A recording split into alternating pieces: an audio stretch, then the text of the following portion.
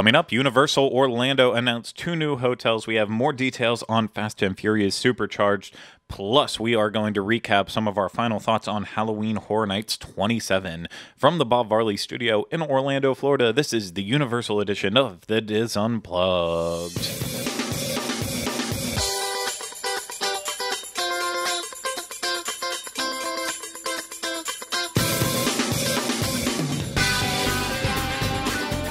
This is episode 152 of the Diz Unplugged Universal Edition.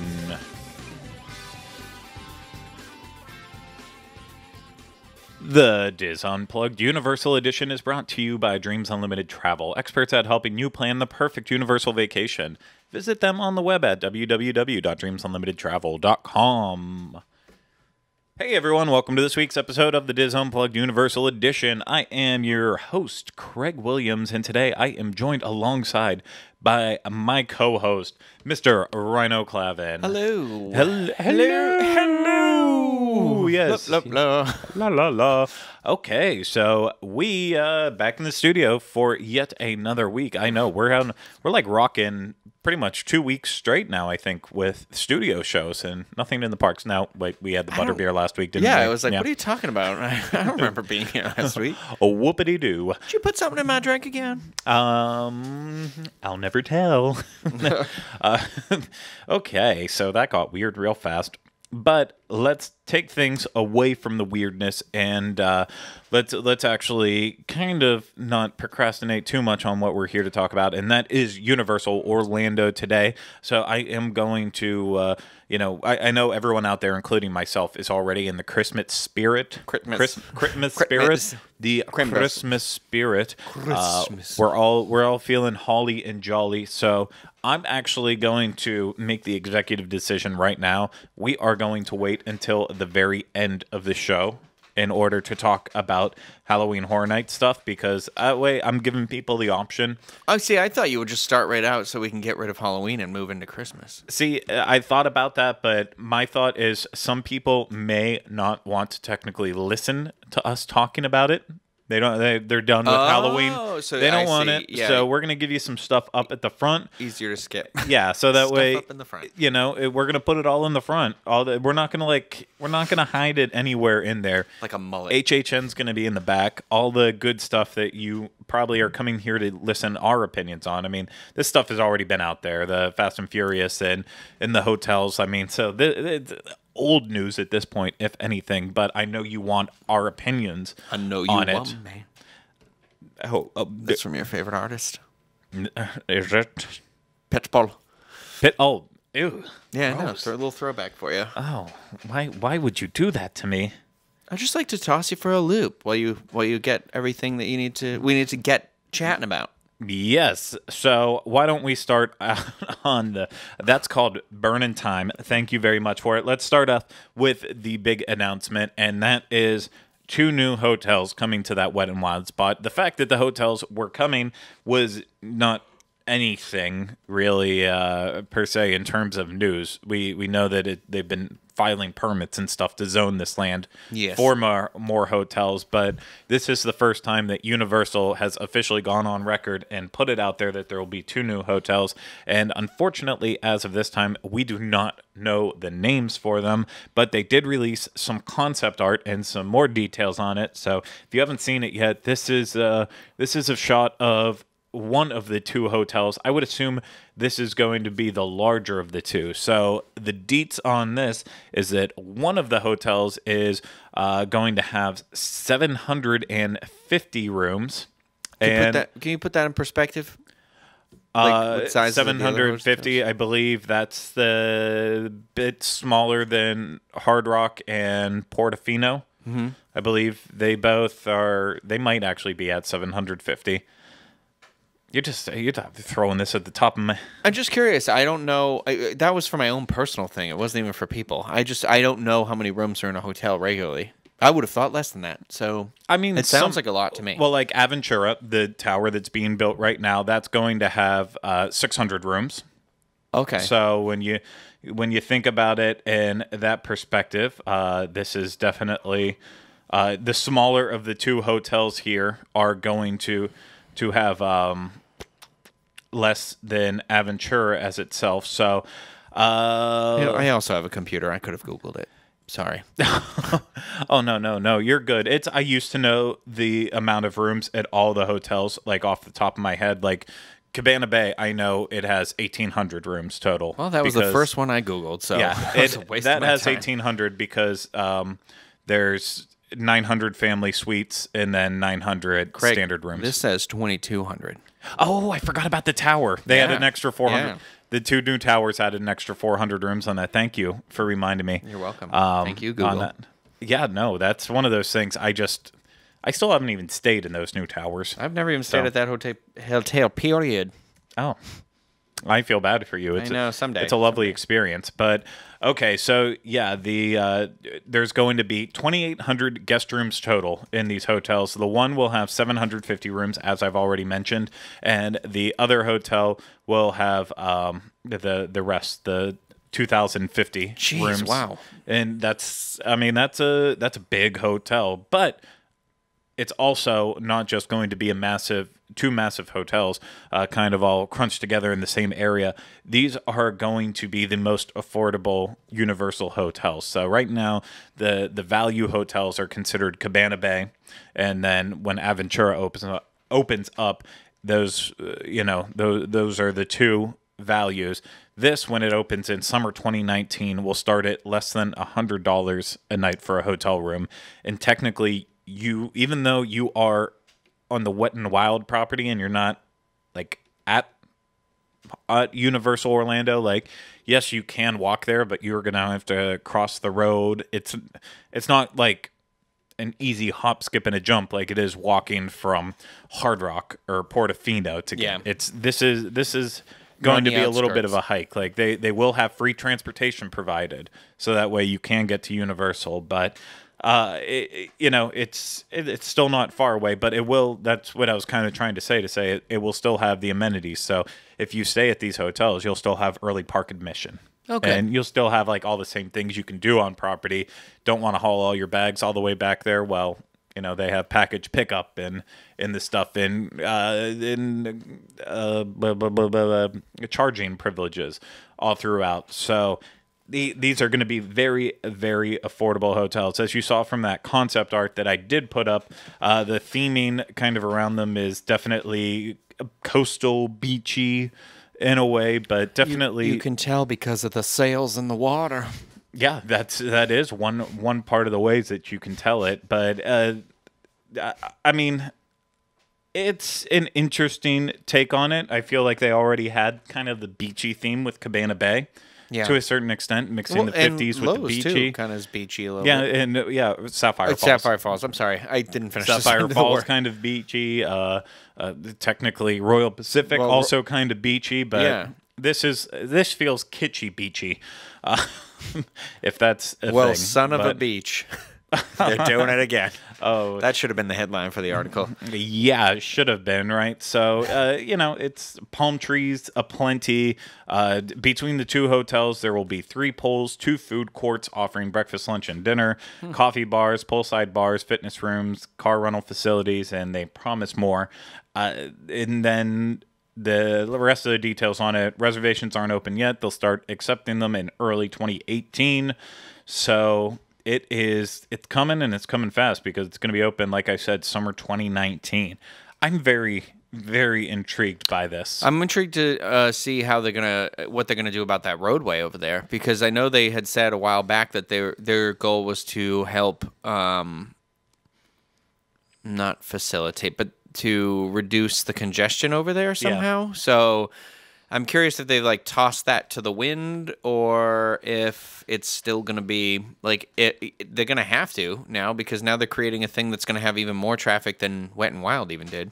I would think. I don't know. No, it's definitely going to cause a lot more congestion. That area is always bad to begin with. Just that stretch of I-Drive that it's on. It's just a million lights, and nobody knows where they're going. Let's all of iDrive. iDrive, in comparison to like as much of a cluster as I-4 is, drive, even though it's just one road through there, I feel like it should be 6 lanes in order to accommodate the amount of people who want to get lost down there. Oh, and gosh. then It's just- even yeah. once you're down there, it's there are sections where it's 3 lanes across, and it is not abnormal to see someone try to be in like a left-hand turn lane and then shoot over and take a random right. Yep. Just out of nowhere. Yeah. It's just a nightmare to be there. And I'm not saying that Universal's making a bad choice in terms of expanding down this way. No, it's where their land is, you know? Yeah, it's their only choice. They Yeah. don't have a say in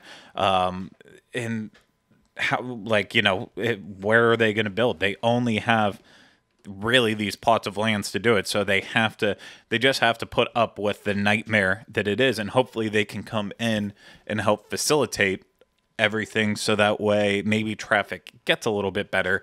But there's no doubt about it, this will cause extra congestion and extra headaches in and around this area.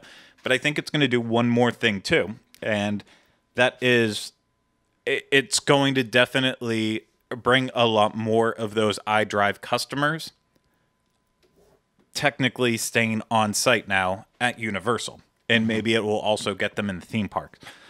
Plenty of people stay on iDrive. I mean, it's just there's a lot of cheap hotels. I was going to say, if they're creating competition for those hotels that are down there, then yeah, for sure. Yeah, it's smart. I mean, there's a lot of people first time that come down to Orlando that if they're not necessarily staying at I've done it Universal, before. or you have, Yeah, when I was a kid, this is when we stayed at Universal. I remember staying on a hotel at iDrive. It was like it might not even be there anymore. It was like a Holiday Inn, Yeah. not a Holiday Inn. It was like a Days Inn or something like that. The one that has the sun as the logo. Days. It was back when there was an FAO Schwartz down that way Oh, yeah. too. Yes, Yeah, yes. but that's if you want to maybe go to Disney or Universal, but you don't want to stay on site at either of them, iDrive was always that option that was kind of right in the middle of both, easily accessible to get to those and SeaWorld.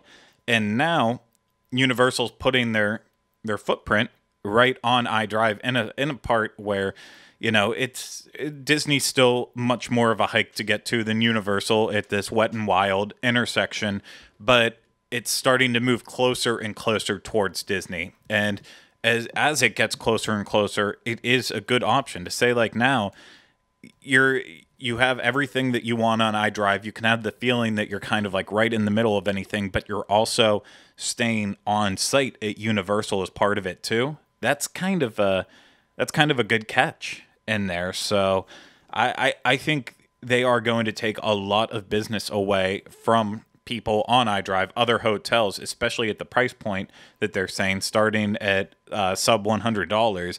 And they are then going to translate it. If people are staying at the hotel already because it's on International Drive, if they get stuff like early park admission, why not pop into the theme parks too? Yeah. And make more of a vacation? And at the same thing, it opens up even more for people who want an affordable vacation, maybe try Universal for the first time.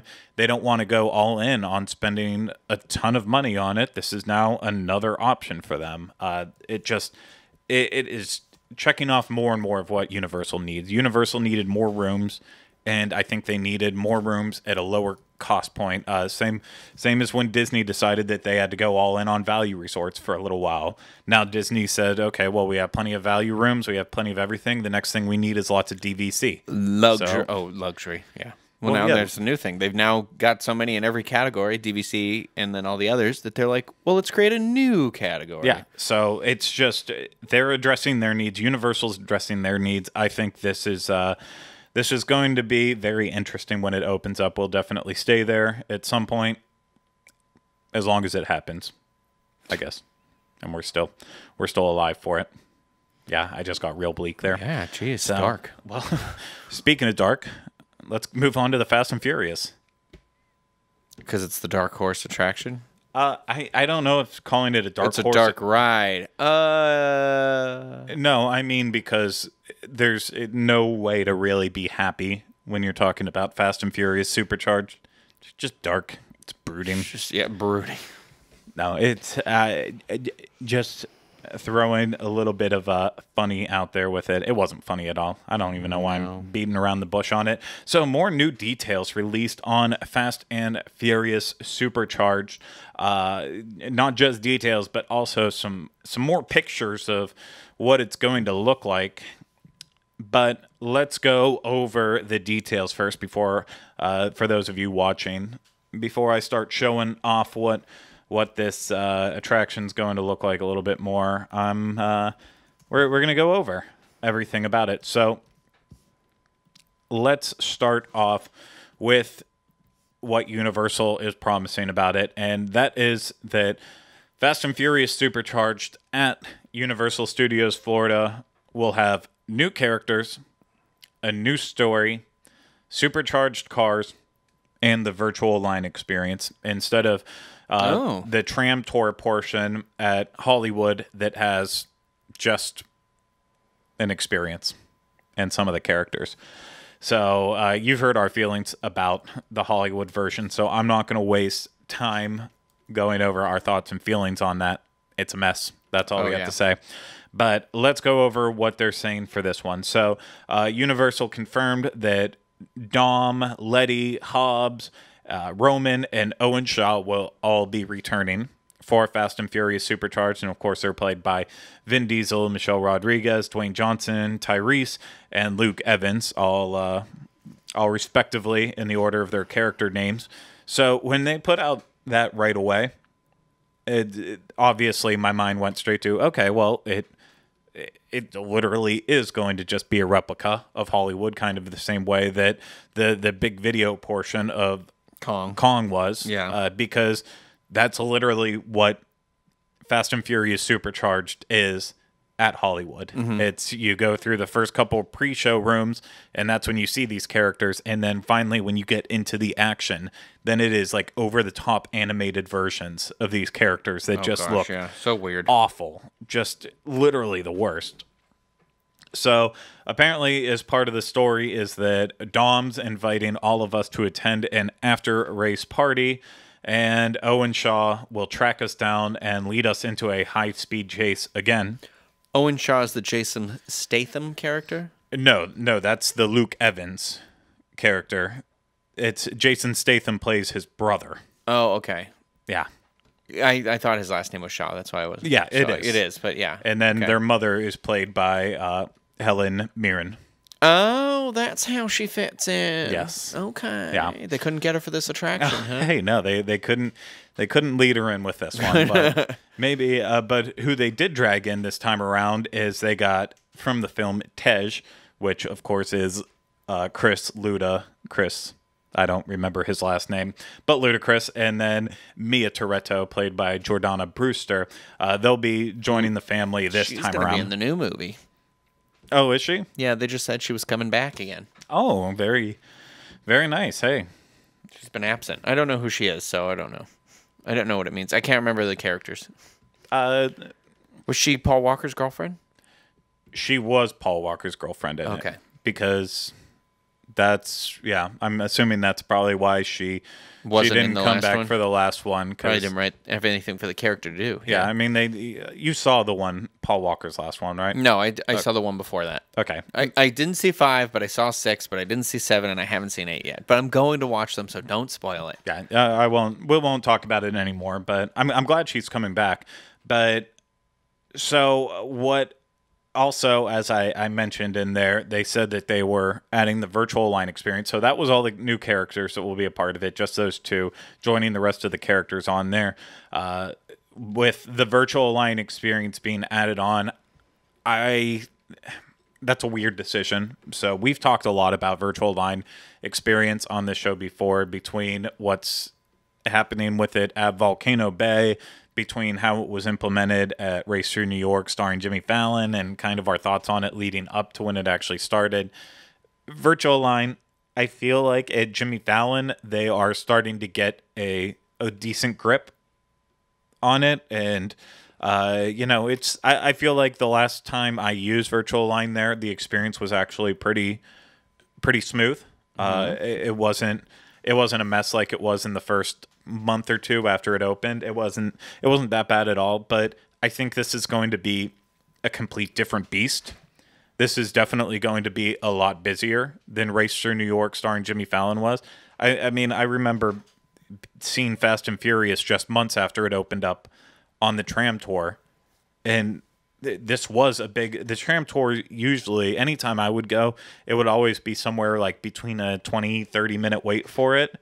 But I remember the time that I rode it after this, because they were throwing Fast and Furious around so much, it was like a 60-minute wait for the tram tour. So, and people were disappointed. Yeah, but people love these characters. They love Fast and Furious. So I think that this is going to be a huge draw. I don't know how Virtual Align's going to work with an attraction that will with be a massive draw. Yeah, I see what you're saying. With like a really large queue at all times. Yeah. Like I know they did all the tests with it on Despicable Me, which is also a very busy attraction. But they didn't carry through with it on that, did they? No. It's so. back to normal and all that, because I think a lot of the good parts of Virtual Align experience is that you have an area to kind of wander through and spend some time in between the different show elements. Yeah. Like they did with Fallon, and here they tell you that before boarding the attraction, you'll be able to explore different rooms with places. So you'll see stuff like Tej's high-tech war room, and then the Toretto family room, which that's where I'm assuming that Tej is going to be popping up in his war room, and that's why he's considered a new character, because they wanted to put him in there.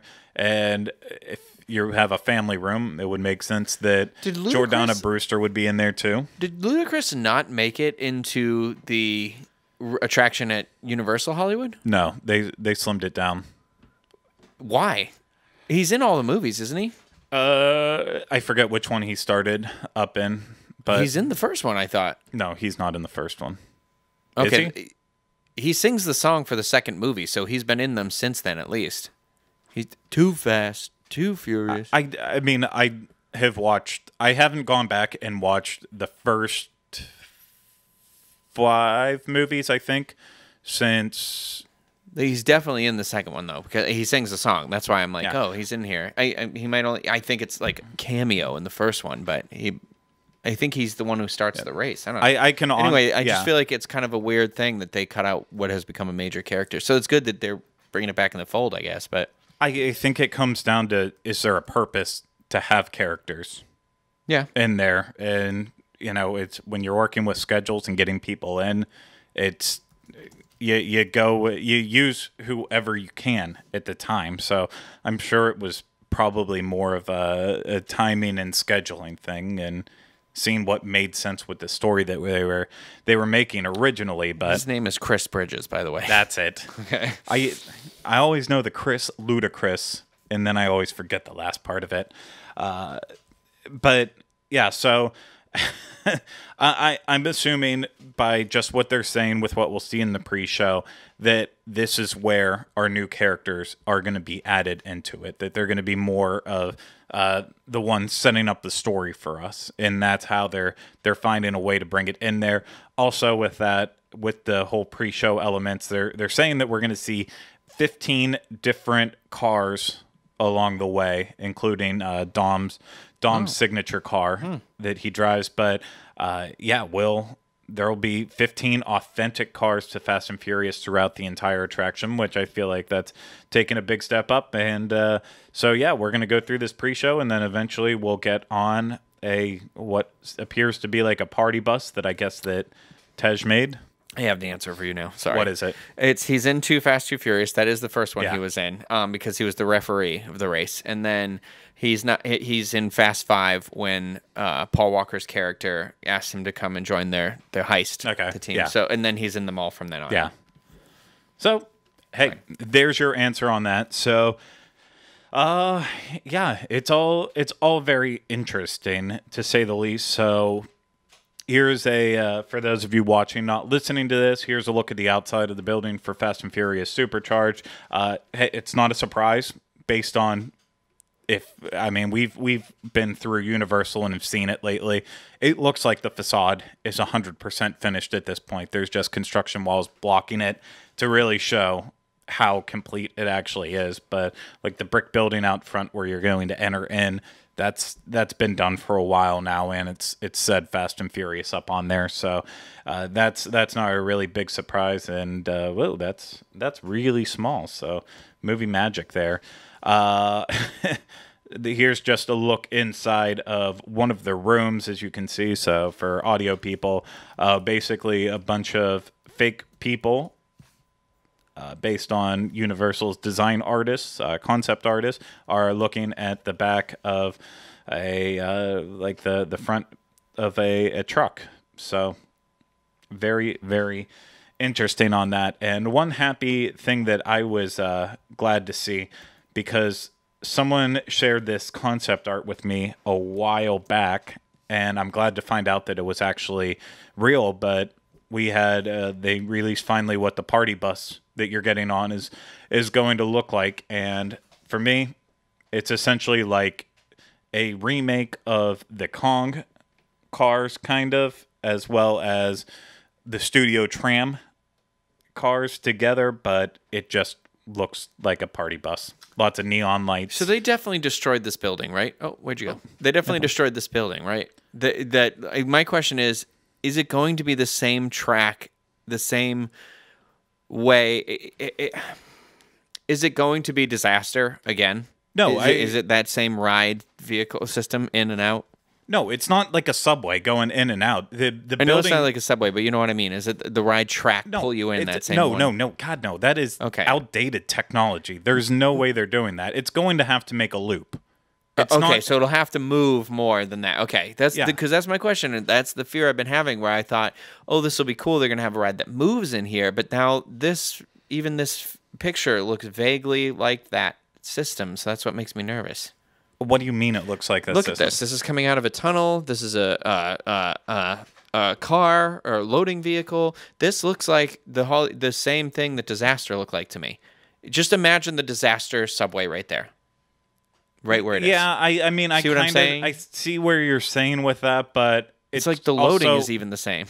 It's that you could say that about like everything. I know, literally everything. I'm just saying, like, I thought the idea was ripping this all down and do something really new. So that's just and it could just be this piece of art looks similar to that. That's all. I think you're getting caught up in that a little too much. I just get nervous. It's like, I mean, that would be like assuming that Dragon Challenge is tore down, but they're just going to replicate the same track path because it's in the exact same space. They're going to make track path was what I was looking for. Good word usage. They're going to make whatever, like, the best out of it if they can. And even if it is a thing where it just has to pull forward and then back right back up, it's, I mean, they have to do with what they have to do with it. But really, it wouldn't make sense, because part of the reason why Disaster was able to do that was because you had about 20 minutes of pre-shows leading up to this little 4-minute portion where it goes out and then comes straight back. With this, I mean, you can clearly tell from the concept art again that this is a bus with a front half and then the back half of a bus. So there's no way that they're going to limit the capacity for this ride to just these amount of people on here being dispatched out for 4 minutes and then coming right back. That would be so incredibly dumb. The ride would be like one of the lowest capacity rides at Universal Orlando. So my assumption based on looking at the vehicles is the vehicles literally look the exact same as Kong Skull Island, just a little bit bigger, and obviously they look like a bus, not a truck. So I would assume that this is also going to be a trackless ride, just like Kong is, and it's going to do a full loop around. Okay. So that's what I think of it. I hope. Yeah. It's just that, again, that system with Disaster worked because you had people in pre-shows before, and then that subway car that you went in held a crap ton of people. Yeah. So you can put 200 people on that subway, send it out, and then send it back every 4 minutes, and it works. But with this, they just can't do that. The capacity would be so extraordinarily low that it would just be mind-boggling. It would boggle the mind. Like Rogue One, what is it? that monster. He's Boogalum. Yeah, so stupid. That was a great reference. That's what I think of whenever you say "boggle the mind." Now, a Boogalum. A Boogalum. Whatever he says. Excellent. So that's the details as of right now on Fast and Furious Supercharged. It will open up this spring at some point. So Spring. I would say by before. I would say in March. Probably shoot for a grand opening the first week of March, right before spring break gets hot and heavy.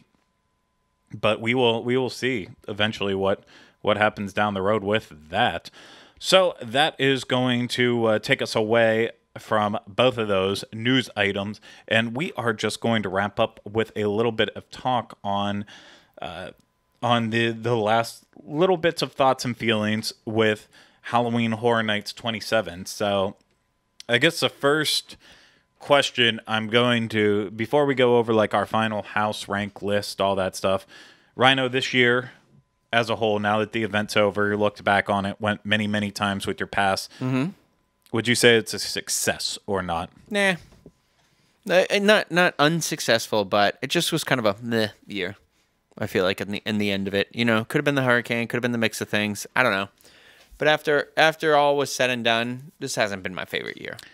Yeah, I'm in the same boat. There was something about the event this year. While I think they had probably one of the best houses in years, one of my favorite houses of any event period that I've ever attended at Halloween Horror Nights, and one of my favorite scare zones that they've ever created this year.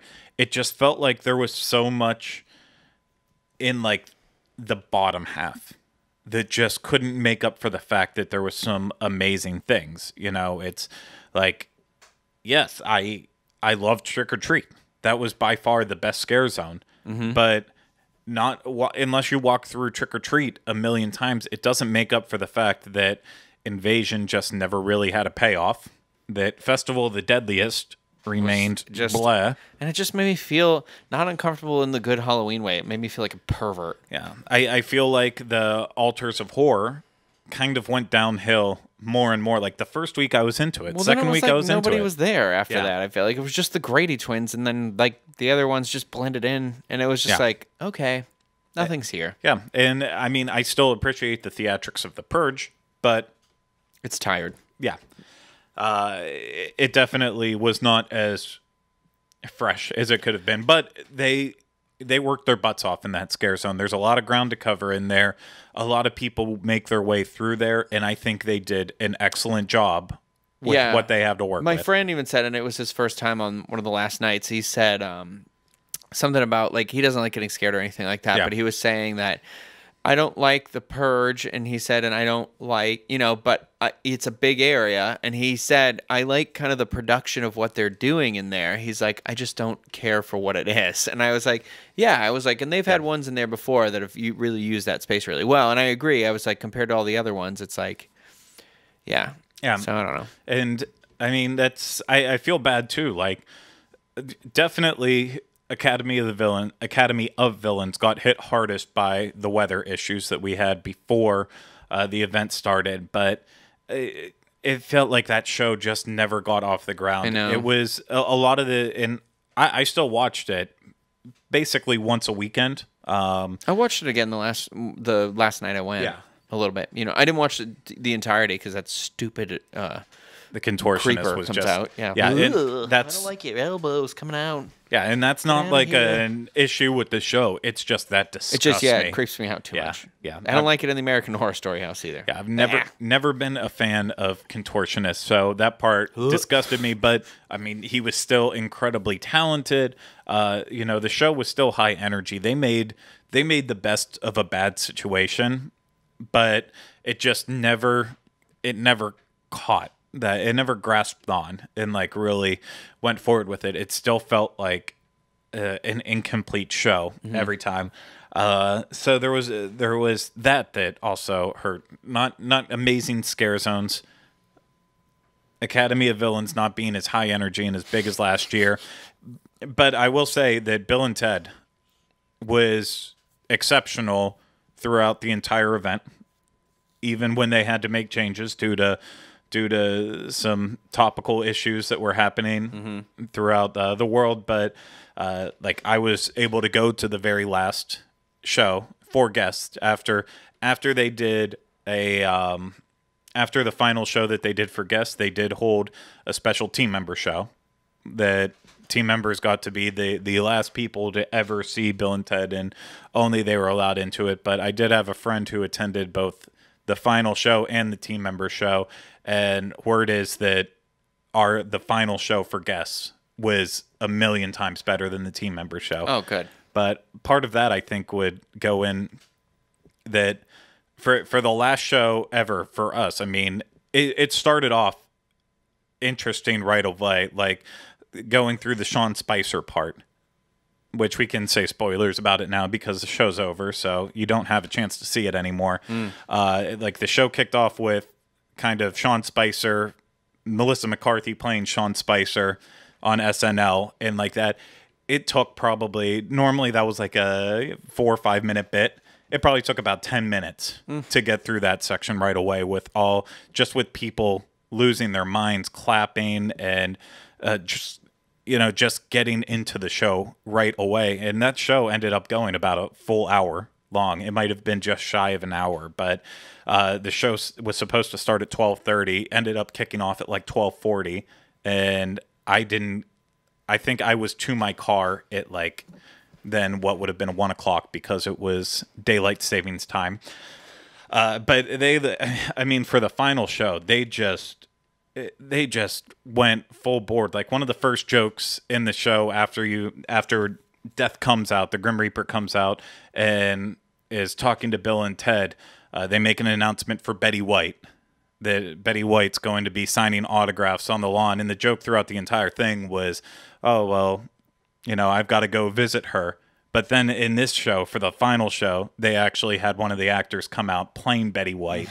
And they added so many little things like that throughout the way. So they had a section this year with Rick and Morty. And with only Rick. But when Rick came out this time for the final show, they also had Doc Brown pop out too, which if you don't know, Rick and Morty is kind of based on Back to the Future with Doc and Marty. So it was kind of Doc and Rick standing back and forth, going one-on-one at each other. And it was just perfect, especially because of the impact that Back to the Future has had on the history of Universal with Bill and Ted's. And, that was how the show kicked off back in the 25th year when they had their big spectacle with Bill and Ted losing their time machine, so they get dropped off by Doc in the DeLorean. So it was cool to see him back.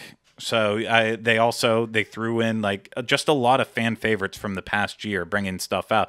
So the Moana section was the standout part of this year's show, and like a long standing ovation for the actress who played Moana. But then it was supposed to be part of a princess. Pocahontas. Yeah. Well, and like the whole thing with her coming out, that was the princess panel where Moana comes out, and so after she's done singing and does her whole bit, then she's like, well, we have one more. And so then they had Fat Elsa. And Elsa come out? Not Anna, but just Elsa. Oh, yeah, that's great. And she came out and she sang instead of "Do you want to build a snowman?" it's "Do you want to eat a snow cone?" And then that goes into "I Let Myself Go." And so to have her reprise that was just that's cool, absolutely awesome. It was very cool for them to bring that back when they had the Rocket Raccoon section. Rocket's obviously a puppet that they have. It was a puppet in a food truck, little bit that they did, and so in this final one, Rocket does die, and they brought back the Smog puppet dying from, I believe it was 2014 when they did that, which was just really, really awesome. But then, it was going into the final songs and stuff, like the emotions were just extremely high for everyone in the cast. And so when they went into the final song, where they normally did like "We Will Rock You" and Freddie Mercury comes out, starts singing, instead of going with all that this time around, they had all of the Bill and Ted's performers, everyone in the cast, dress up as either Bill or Ted. And so it was just all Bill and Ted's on the stage with Bill and Ted, and it was a really great ending. But then to get them off the stage after they made a short speech about their everything, and telling the audience to be excellent to each other and party on, all that, then Rufus came out of the phone booth. And that's awesome. That's how they were able to end the show. And it was just, it was so amazing to be a part of the final show. I know it wasn't the final one, but it was definitely the biggest one that I've ever been a part of. And I'm like, it's one of those cool things saying like I was able to be at a historic moment. Yeah. I've seen a lot of last shows, from Terminator and other stuff at Universal to last shows of things at Disney. But I don't know, this was like one of the ones that was up there. Like, that's cool. It's very hard for them to ever recreate something like this again. But that's Bill and Ted. So now we'll finally get into the last little bit of it, where we officially give our final rankings for houses. And Ryno, do you want to go first? Do you want to go from I'll go first. I'll let you go first. Go from worst to best. Okay, the worst to the best. So the worst, in my opinion, was Hive. It never really grew on me much more than just like minor, but didn't care for it. Then I would say Saw was another one of my least favorites. Just, I don't know, just didn't do it for me. And I put it down low because I kept forgetting it was even in a house that was there. Yeah. Blumhouse, solely because like I feel like the more they've been segmenting these houses by having multiple sections in it, the more it becomes a little more less story driven and more pop scare here and there. So, and then I did Dead Waters, and then Scarecrow the Reaping, and then Ash versus Evil Dead, and then American Horror Story, and then The Fallen, and The Shining. So The Shining was definitely my favorite. The Fallen, I would say, was pretty great. And then I was like conflicted about Ash versus Evil Dead and American Horror Story, and I put American Horror Story, it edged it out a little bit. But Ash vs. Evil Dead is a personal thing. I don't think it was the best. These are my personal favorites. Honestly, my personal favorite was The Shining and then Ash vs. Evil Dead. Yeah. I'm just saying, in my opinion, like what I enjoyed the most. But Ash is like a guilty pleasure because I didn't watch the show until I went through the house, so I have like a fond attachment to that house because then I went through, watched the whole show, and I was like, oh, this is great. Yeah, Ash ended up being really low on my list because when we first started going through that, I felt like everyone in there brought their A game. Yeah, it felt lazy in the last night I went. On the last Friday. It was like, does Ash want to be here anymore? Yeah, like, and not just lazy, but also it felt like they were just missing actors in places. Well, a lot. the chainsaw, the cutting off the head in the bathroom stall, I only saw that once, and I went into that house probably 10 times. That's the thing that I don't understand why that was never working. But also, I also felt like I noticed on the last night, it kind of just ends abruptly. And after going to the one in Hollywood, which we did decide this one's better, the one in Hollywood at least has the demon in the basement from the end of the second season. So I felt like the one in Hollywood was trying to tell the story of the two seasons together, which this one was doing, but it didn't really end. It just went and stopped, and I didn't like that. No, that one fell down for me because it just started to feel lazy. And but I'll go through mine now. So my ninth. My least favorite house ended up being Saw. Not that it was a bad house. It literally did get to the point where I know where all the pigs are, and those are the only scary thing. And there's not as many pigs as there are like contraptions to kill these people. So it was just. I agree. I think they should have had more of the. They didn't have as many of the. So the girl who's checking her thing and the thing pulls out and then it's all her things. That was like it. None of the other ones. There was one guy that was in a thing with the mask on, but they didn't really have.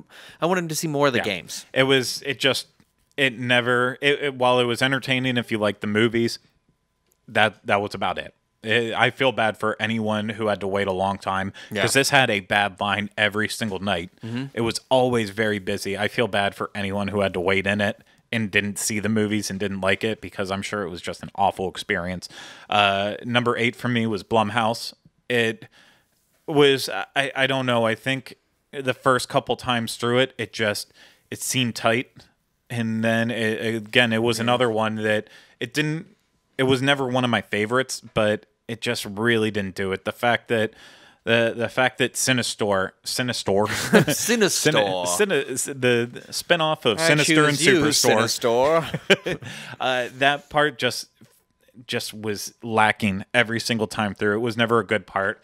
The Purge, obviously, we know the issues with that. Just the one room, and then in The Insidious is the 4th movie, so you can't even relate to any of it. And that's where it got to me. Like, after so many times going through, it's like, I don't care about Insidious 4 because I haven't seen it yet. And then it was really, for me, it was once I saw Happy Death Day, then that was like, this could have been such a good house. And I give the props to the the Hollywood Insidious house, because it was just an Insidious house, and they did have Happy Death Day in the Blumhouse. But the Insidious house there, at least they made it out. It was, you were going through the ether, so the parts that were from the 4th one, they didn't have to make sense because it mixed and mingled all the other ones. But I agree with you. Like, I think it should have just been one of Blumhouse's movies. They didn't need The Purge. It could have just been Sinister, or just been Insidious and moved on. I would have rather than the Death Day. I actually would have rather it been, if they wanted to do Horrors of Blumhouse, did a upcoming for both, because Happy Death Day wasn't out when the event started. True. Yeah. They should have did Happy Death Day and Insidious 4. I think that would have been a great house. Preview, like a coming attractions house. That would have been good. I wish that would have been how they went, but that's why it fell so low. 7 for me was Ash vs. Evil Dead. Again, I love the series. This was probably, in terms of all the houses, that kind of just got bad as the event went on because of laziness started out or really stuff. high. This was the least. This didn't improve at all. This just kind of fell apart as the event went on, and I think part of the issue too was it was hard for the actors, I'm sure, to get into it when the line was generally anywhere between 5 minutes or 15 minutes. And then on the final 2 nights, terrible night that it was an hour, like 75 minutes or something. Yeah, so I'm sure they never really got motivated because the line never got big. It's hard to, when you have gaps, it's hard to really get into it night after night after night. So number 6 for me, which I'm even switching my list at this last moment here, was American Horror Story. Yeah, I know why you didn't like that one. I mean, Roanoke was the major issue. If this would have just been an asylum house or a coven house on its own in a smaller section, feel like it would have been tight, would have been awesome. Roanoke just brought this down, and it just... I definitely agree with that sentiment. They're trying to do too much with it. Instead, why don't you break it down and focus on the things that you can do the best out of it? So that's why that ended up so low on my list. My number 5 ended up being Hive, which was probably my least favorite on the first night that we went in the first couple weekends. That ended up becoming the most improved. The actors, while I never got into the aesthetic, I think the cast in there realized that, okay, we have to step it up. We don't have great costumes. We don't have a great house in general. So let's do what we can to make it as scary as possible. And I think they actually really accomplished that. And that's why it ended up moving so far up my list. Number 4, Dead Waters. Again, I think this is one of the most improved because I wasn't a huge fan the first night. But between the aesthetics of the house, how beautiful it was, with the scare actors really starting to find their game going through, ended up being pretty good. Number 3 for me was The Shining. And... while the problem with The Shining was it was a beautiful recreation of the movie. It was never really a scary house, though. It was kind of scary the first couple times before you really got comfortable with it, but there really wasn't a lot of scares in there when you start to think about it. And at the end of the day, you're not just going in for the beauty. You're also going in for the scares. So that's why I have it at 3. Number 2, The Fallen, which I know a lot of people did not. Oh my gosh, we have The Fallen in the same place. Yeah, I know a lot of people didn't like The Fallen. I don't know why. I thought I thought the house was beautiful. No, And the imagery is great. It was like you were in hell. My friend was too afraid to go into it because he was like, I'm too religious. I get scared of demons and things like that. And I was like, oh, okay, I can respect your feelings. Like, but I started thinking about that more and more, that I was like, oh, okay, so the iconography isn't necessarily scary to you and I, but somebody who is like, I fear exorcisms and demons. And I was like, Well, and that's usually Kylie too, but she loved this house. Yeah. So that's where it didn't make sense to me, but I thought the imagery in the house was great. I thought towards the end of that maze, there were not a lot of scares. They definitely packed them kind of like towards the front and definitely in the middle, and then it ended pretty weak, but with the ending, it ended with the stunts, which, I mean, they're not obviously amazing stunts. It's people like flinging out on rubber bands and flying up over you, but it was such a cool way to end the house. So that's why I have it at 2. And then number 1 for me was Scarecrow. It's one of the best houses I've ever been in any Halloween Horror Nights. It was dark. It felt super long the entire time through there. Said it before on the show. It literally just the element of being in there. The actors could just sit in a window and not have to do any effort into it besides just like moving a little bit. And it was so close and confined that it was just so scary. Mm-hmm. It was the best house this year. Could have been between this year and last year. It could be the best house of both of those years. And there's not a lot in the years I've been going to HHN that would beat Scarecrow. So just absolutely fantastic overall event. Not amazing this year by the end of it. No. I think if you went in if you went around like the 3rd week this year, I think that was like when everything was cooking. Yeah. When all the houses were at their best, everything. But I will say, just to like kind of go off your sentiments about the final weekend, the last Friday and Saturday night on the 3rd and 4th were easily the 2 busiest nights of the event that I saw the entire point in time. So looking back on this, I will recommend to anyone out there, do not go on the final weekend of the event. Yeah, never.